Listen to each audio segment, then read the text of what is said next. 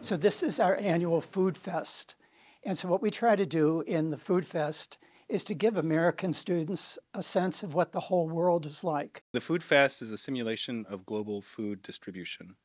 It puts in a room the top 10%, the middle 15%, and then the bottom 75% of world in terms of calories that they'll get per day. CRS focuses on 3 different countries each year. So this year it was the Philippines, Honduras, and Kenya. And they kind of just want us to get to know more about the countries. We have students come and they get broken up into lower class, middle class, and upper class. Upper class people get to eat steak, have really nice dinner, but there's only 2 people up there. Middle class, maybe 5 people, and they get to eat, a pretty nice middle class meal.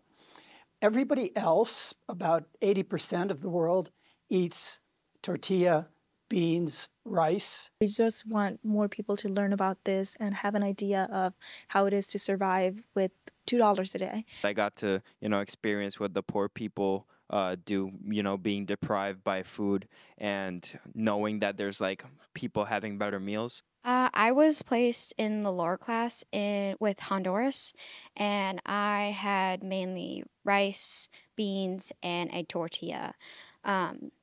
It was definitely a good experience because I did not know that a lot of people, their crops and everything that they survive on just wash away. There was a person that was in the middle class, the middle income group, who I think had exactly the experience we were hoping that somebody would have, where they were uncomfortable because of seeing the disparities up close.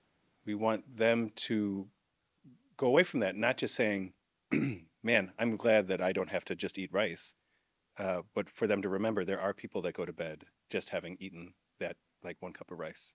I think the event actually turned out very well. I think it was a good little mock trial of trying to show how class affects what you have access to eat. They did let us know how hard it is for those people who are already in that lower rank to essentially upgrade from that lifestyle and have better opportunities, and they're working just as hard as us, maybe even harder, but they don't get the same benefits. A good part of that, right? I think it is really good to acknowledge the gifts and the abundance that we have. We have brothers and sisters around the world. And just as you wouldn't, turn your back on your own brother or sister if they got ill or, got in trouble, so we shouldn't turn our back on people around the world who are also our brothers and sisters.